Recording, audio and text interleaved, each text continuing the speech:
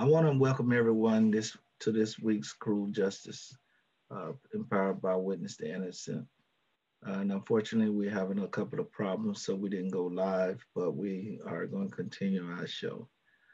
Today, we want to hear from the family side. As we discussed many times before, the death penalty creates victims on both sides. You have the victim family member going through it, and many times people don't consider the family members of the one that is accused. Excuse me. So today, I want to talk about Paul House. As you can see on my screen, I've met Paul and his mom plenty of times. Today, we have his mom on the show, and she'll give us a little bit about what she went through. But Paul House served 22 years on Tennessee death row before evidence in his innocence and the intervention of the U.S. Supreme Court cleared him of a murder and led to his release. This information that I'm reading to you from is from the Innocent Project, on the Innocent Project website. So just to be known, we're doing this. And the crime in the summer of 1985, Karen Muncie was found dead near her home in a rural um, Luttrell, Tennessee, dressed in a nightgown and a house coat. Her bloody body was found under some brush and on the bank of a creek. She had been raped and beaten. A few months before Muncie's um, murder, Paul House had moved into his mother's house nearby, who we have today. Almost immediately after the incident, police suspected that House and an outsider with a criminal record, an outsider with a criminal record was responsible for Muncie's death. The conviction. At trial, two witnesses for the state testified they had seen House wiping his hands on the night of the crime near where Muncie had been found. A pair of jeans collected from the house had blood on them, and a forensic expert testified at trial that the blood match Muncie ABO blood type. The forensic experts also testified that the house blood type matched the semen on the Muncie underwear. In 1986, the jury convicted House of first-degree murder and sentenced him to death. At post-conviction, while House attorneys were appealing his conviction, several witnesses came forward with evidence that the victim's abusive husband had killed her. Two women claimed that Mr. Muncie had confessed to the crime at a party one night. A third woman saw him hitting his wife at a dance. A fourth said he had asked her to provide an alibi for him on the night of his wife was killed. Further analysis of the blood on House jeans cast doubt on whether the blood was actually deposited during the course of the crime. This included testimony from former Tennessee State Medical Examiner who stated that in his view, the blood on the jeans showed extremely decay, which he testified was consistent with blood taken at Miss Mancy autopsy and transported in vials without preserves or refrigeration. Decay would not be expected to be found in blood that came directly contact with the house pants while the victim was alive. Additional evidence supported the theory that blood collected at Muncie autopsy had spilled on his jeans after they were collected as evidence, whether accidentally or deliberately. The blood vials were not sealed and were driven 10 hours to the FBI lab by the two law enforcement officers. The blood spoiled during the trip due to heat exposure, and the FBI records showed that a significant amount of blood from the autopsy vials was missing when officers arrived at the lab. More exploratory evidence came in the late 1990s after House had spent over a decade in prison. Advanced DNA testing revealed that the same semen from Muncie underwear and nightgown belonged to her husband, not House. contrary to the testimony of the FBI expert at trial who had incorrectly told the jury that only house blood group antigens could have been the source of the semen stain. House appeals, which called for his conviction to be overturned in light of the array of new evidence, was rejected by several courts before his case was heard by the U.S. Supreme Court. In 2005, the Innocent Project filed a friend of court brief on his behalf in the Supreme Court. On June 12, 2006, the court ruled that the reasonable jury would probably not have convicted House had they have been aware of the evidence of his favor and sent his case back to the District Court of Tennessee for further review. In Tennessee, U.S. District Court Judge Eric McTreese Jr. overturned House conviction and ordered the state to either release House or retry him within 180 days. The state appealed decision but lost. Bail was set at $500,000, then reduced to $100,000. An anonymous donor paid the 10% bond, and House, who suffers from chronic multiple sclerosis and is confined to a wheelchair, was released from the Lois M. B. Berry Special Needs Facility on July 2nd, and he had served 22 years on death row. Just 1 second, let me stop sharing. So if we may analyze what I just read on this show, you know, basically what happened was, it's plain as day. When the murder happened, some investigating officers must have mistakenly took the blood from the victim during the autopsy and spilled it on Mr. House jeans, and then considered him as the person who actually killed the victim, which we have a lot of. This goes on to still today, where people, police officers, be trying to make a case and actually actually cause a great mental harm by creating a new victim by wrongfully accusing someone. Now, going through this, I can only imagine as a parent how a person would feel seeing their child going through this, knowing their child is innocent, and a wait of 22 years. So, Miss Joyce, can you hear me? Yes. Can you introduce yourself? Tell the people who you are. Do what? Can you tell the people your name and who you are? Joyce House, and I'm Paul House's mother. I know this is difficult to talk about. I know you have the great joy of having your son back, but when he was going through all of that, how was you feeling? I mean, what was your thoughts? I was devastated, but I went to all the trials, all the appeals, to hear all the appeals, and all over the state of Tennessee, and then cried all the way home when nothing happened, because the state just was not, they believed he was guilty, and that was it. And until the federal took over, they had all the appeals, and then they said it's got to go to the federal, and the guys in the prison was telling Greg, don't let it go to the federal, because they'll execute you.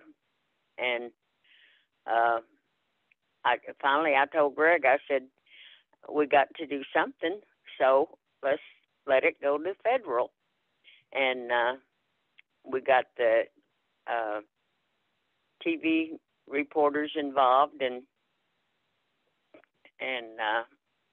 got his story out there, and people started believing it then. And then the federal defense team decided to take it to the Supreme Court. And when they heard it, they said if they had heard all the evidence in the trial, there's no way that he would have been convicted. And so that gave us hope. But then it was another 10 years before, well, not hardly 10 years, but it seemed like it, that it went on and on. And but whenever it went to federal, I told Greg, I said, the state put you in here, and the state's going to keep you in here. They're not going to admit their mistake. So we got to do this. And so he had a really good attorney that believed in him and fought for him. And when it went to federal, then I asked his attorney, Mr. Kissinger, I said, how many times have you taken cases to the Supreme Court? And he said, this is my first one. And I said, oh, my goodness, I would have just fainted if I'd have known that. But you won. And it was, Greg was just, Paul was just, I mean, he just kept, every time I'd go visit him, he'd say, I didn't do anything, Mom. Why am I here? And then after about 10 years, then he started getting sick. And he came down with, he was diagnosed with MS. And so, and I said, you know, he walked in there, innocent man, and he was brought out in a wheelchair, an innocent man. And but whenever I went to get him, they said he could come home. He was sitting in this little room, and a guard was standing there with him. And I walked in. He goes, Mom, the guard tells me I'm going home. I said, yeah, you're going home. And so then on the way home, he said, oh, it's so pretty out here. He said, it's a lot prettier going this way than it was going back the other way. But, and then the prosecutor was going to retry him after that, and it was another year before he finally dropped all the charges. And Greg got to come home, but he had to wear an ankle bracelet for a year, and that they wanted him to have an MRI, and I took him down for his MRI, and they said, we can't do it because he's got that ankle bracelet on. So I called the lady that was in charge of that, and she said, how come you didn't cut that thing off? And I said, I wasn't about to cut it off. I didn't want him to get in trouble. And she said, well, you take it off, and then you take him back down there and get his MRI.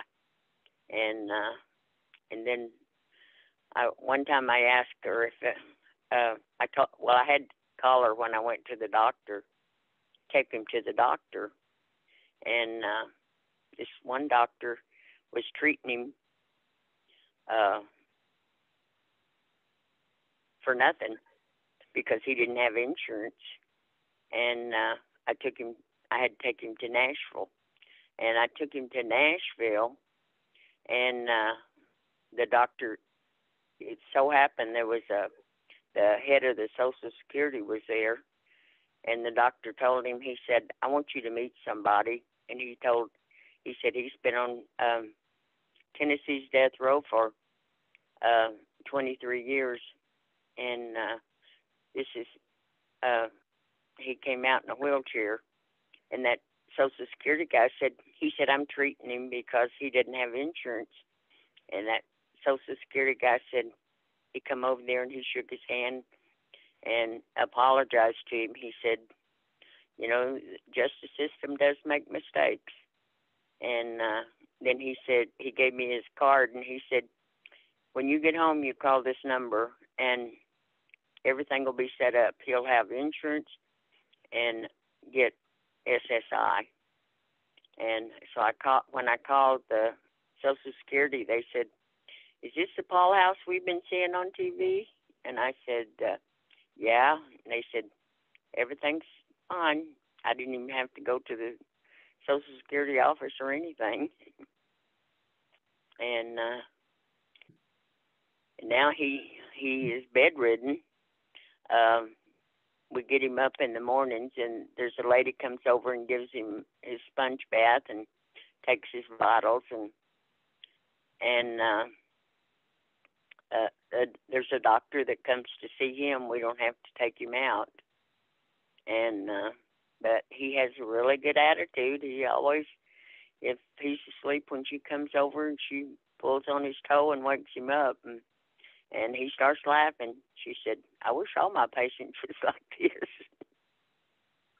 You know, I'm listening to you right now, and you know, and this is why I'm not so bitter, because you know, God does a lot of great things and do a lot of amazing things, and I haven't heard you say that the state gave him any compensation. Did the state compensate him? No, he hasn't been compensated. Now, the TADP, Tennesseans Against the Death Penalty, before this pandemic, they would have just to stay on the Hill, and we'd go, before Paul got out, I would go and speak to state representatives, and then whenever he got out, there was a lot of them that this one state representative was reading the book on this one book about an innocent man, and he said I had been reading up on Greg's or Paul's story, and he said, whenever I finished that book, I looked at my wife and said, "This could be Paul House, because he's in there and he's innocent." And he went to see him at the prison, even one of the state representatives, and he told me whenever I went to just to stay on the Hill, he said, "I went to visit Paul," and he said, I talked to him. Well, Paul thought he was a reporter, and he was talking to him, and he said, "Boy, that Paul is really a Democrat, isn't he?" And I said, "Oh yeah." And he said, when I walked down there, I said to myself, "Thank God I'm a Democrat," because he would have really upset me. But and then he did fight for him. If there was some of them said, "I don't care what you say, you know, I don't want to hear it." And I went to see my state representative, and he said, "I know why you're here." And he said, "I believe in the death penalty, and that's it." And I had when I went in, I had what the Supreme Court had said. I said, "Well, do you believe the Supreme Court?" He said, "Yeah." And I handed him the paper, and he read it, and he said, "Hey, if the Supreme Court thinks he's innocent, then I think he's innocent too." And then after Paul got out, I took him to just to stay on the Hill, and all of them were coming around, you know, and this one lady representative, she got down on her knees and she said, "I am so sorry for what happened to you." And she talked to him for a long time, and then we took him in. This lady at MTSU wanted to. She said, will you go with me to take Paul to visit my state representative?" And we went down. We went to visit him, and he was sitting there, and she said, um, I brought Paul House in here to meet you. He said, well, I'm glad because he's more famous today than a rock. He's more famous here than a rock star. And and then they agreed that the ones I talked to agreed he should be compensated. And I said, yeah. I told that one state representative, I said, yeah, you agree. And you made these laws before DNA came out to prove that these guys are innocent. And then now you don't want to live up to them. And he said, I understand what you're saying. And I said, I'm right. And, but the first time I went to see went to Justice Day on the Hill, Ray Crone had gone with us. He had come in and he spoke at the first speaking I had ever done was with Ray, and we went to MTSU and spoke at the college there in Murfreesboro, Tennessee. But he gave me a lot of pointers, so he kind of helped me along because I was kind of nervous. But it was quite a 23 years of a trip. We're coming close to the end of time with the show. We started late, so I'm ending late. But I want to sum this up for most of the viewers. And, it's difficult for me to sit here and hear some of these stories also.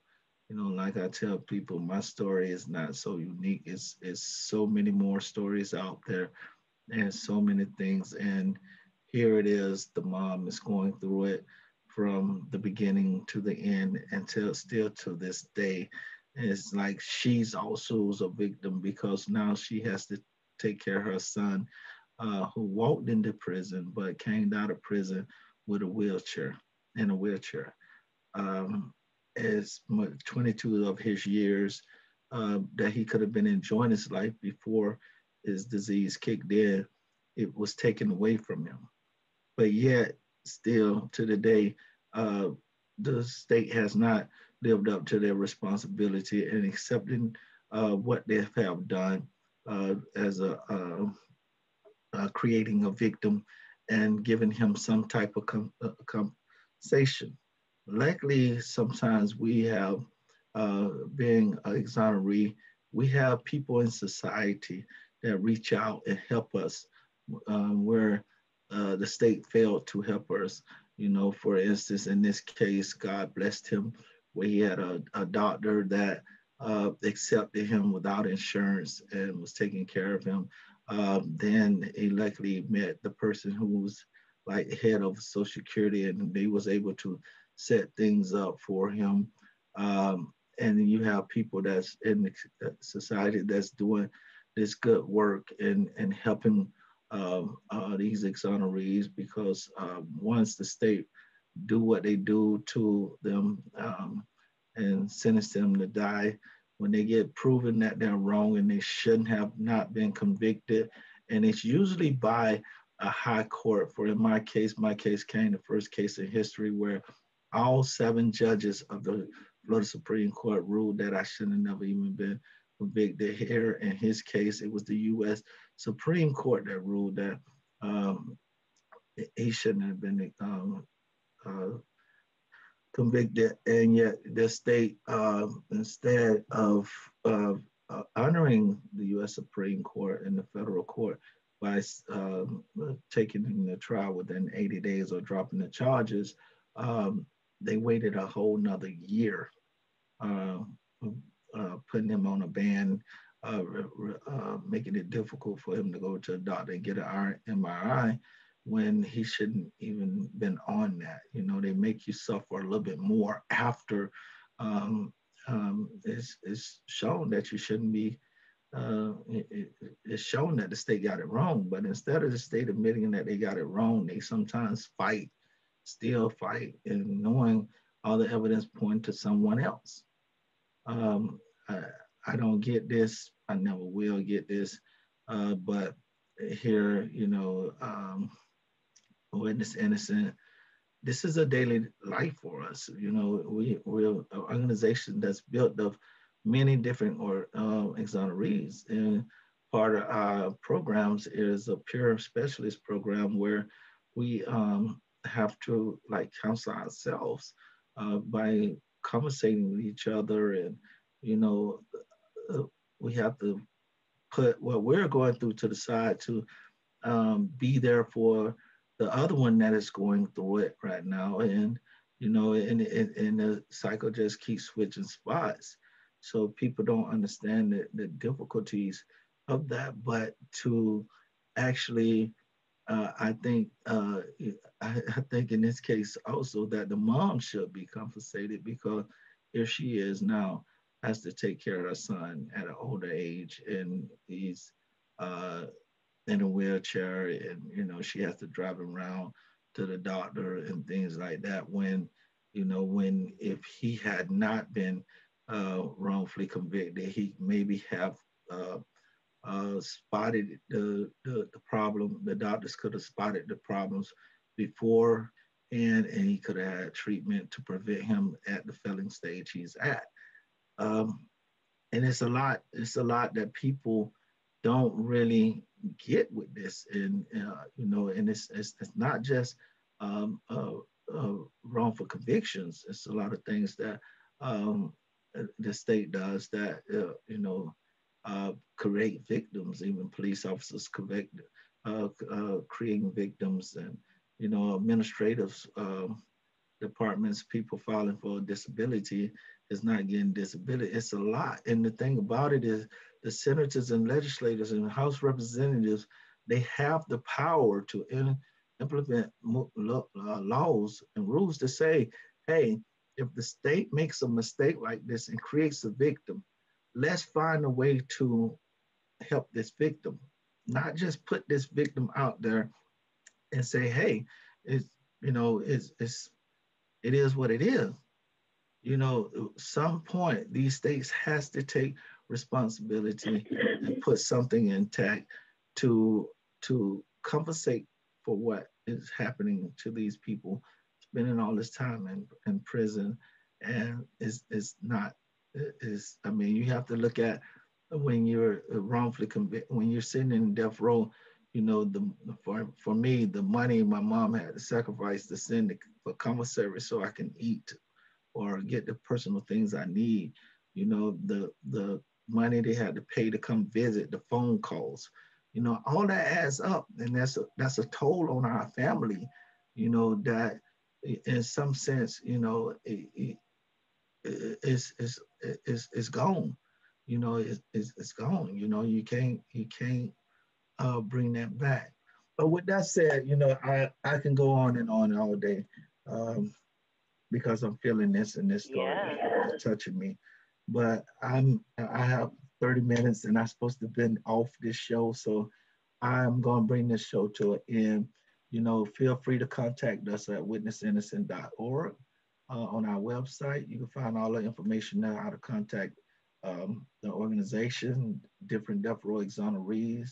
You're welcome to call or email and ask to speak to an exoneree, or you can bring them to your church and things like that, and help with your other groups and stuff like that. So feel free to contact witnesses.org. You can also contact me at hlindsey uh, at hlindsey at witnessinnocent.org is my personal email there. Um, so, with that being said, I want to thank everybody for this week, Crew Unusual, Crew Justice Empowered by Witness the Innocent. I'm very sorry about the technical part where we can't go live and see the comments and things like that, but the video is going to be posted, and we will appreciate if you would, as you view the video, please feel free to insert any comments or anything, and we will gladly address them through the comments also. So thank you all for joining me until next episode. So long.